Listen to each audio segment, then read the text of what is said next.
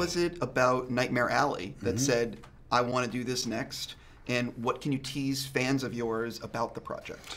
Well, what it is, that book was given to me in 1992 by Ron Perlman, you know, and before I saw the Tyrone Power movie.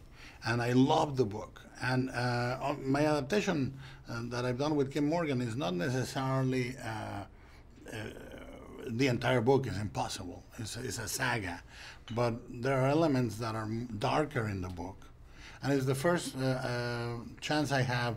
In my short films, I wanted to do noir. And I wanted to do, it was horror and noir. And now is the first chance I have to do a really underbelly of society type of movie.